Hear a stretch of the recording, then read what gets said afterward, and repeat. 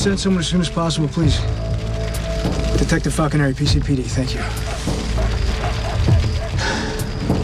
You sure no one saw you? No. And no one knows you were coming here? Nope. Okay, where the hell are you going? I want to watch the fireworks. What are you okay? What are you talking about, fireworks? Like, you just set a house on fire.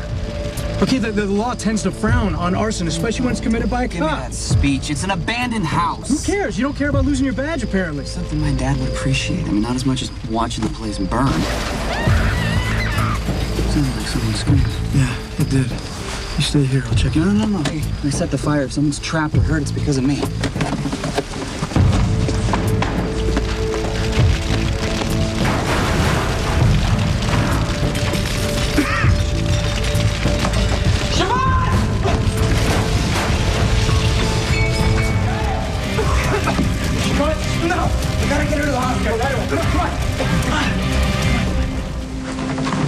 What happened? How bad is she hurt? She was in a burning building. She got hit in the head.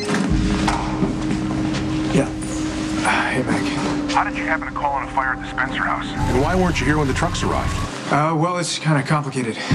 That's been happening a lot, Detective. Yeah, look, I can explain. Save it. I want you to look me in the eye when you tell me your story. Get your ass back here now.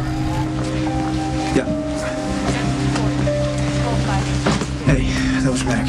I'll take care of it. Just stay with Siobhan. Okay, yeah, thanks. Lucky. Yeah. She needs surgery right away, so I need your permission. Here, just... We'll be in OR3.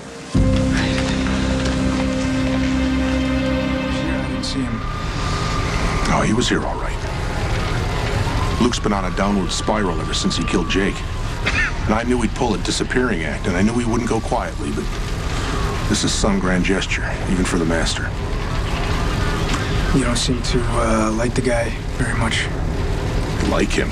Like him? How do you like Luke Spencer? He's a menace, always has been.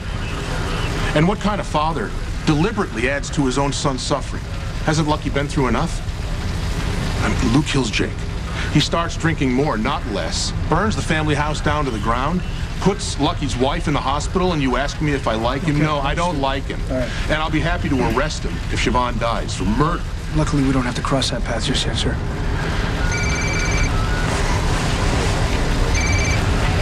Commissioner Scorpio. All right, we're on our way. GH is on lockdown. We got to get over there and find out why. Come on, open the door! Open the door! Freeze, Morgan, hands in the air, turn around slow. What the hell did you guys do now, huh? Would you send somebody to get whacked here and it went wrong? Hey, what's going on? I found Morgan trying to gain entrance, probably on a cleanup mission. What are you doing here? Sam's in a room on the 10th floor, is on the phone when the lockdown happened. She said she heard shots. Assistance, we have to storm the conference room. There's no storming anything until the lockdown is lifted. But we can't just stand here and do nothing. Maximista is in that room. You know what? You're the tech guy. Get on the computer, see if you can figure out a way around the lockdown.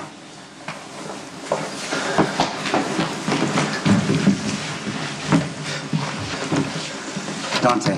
Yeah, I'm here with Mac and Ronnie and Jason. What's going on? Okay, look. I'm on the 10th floor.